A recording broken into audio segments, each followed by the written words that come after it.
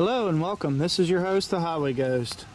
Today, I'm in Pawleys Island, South Carolina, at All Saints Church Cemetery, standing at the world-famous James Dickey's grave. James Dickey was a poet and an author, and famous for his book, Deliverance. Deliverance turned into a film in the 70s, and James Dickey starred in the film as the sheriff. So you can say that he was a poet, a writer, and an actor, all at the same time. And a pretty tough guy from what I've heard, because him and the director did not get along. And if you look on his grave here, you'll see an eye kind of peeping through the forest, kind of like it's looking out. Well, that was the same image used on the original book cover of Deliverance.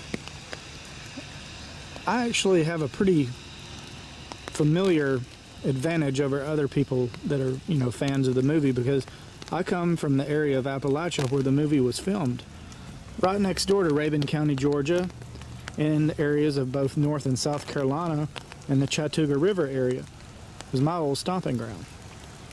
And I've met Banjo Boy and several of the other people, that was involved with the film. But James Dickey is a legend.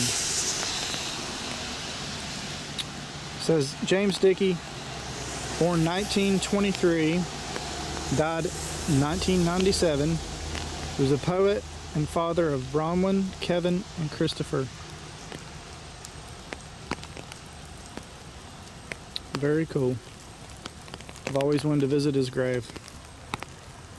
So here it is, a rainy day in the fall of 2020. Thanks for your book, James. It was amazing.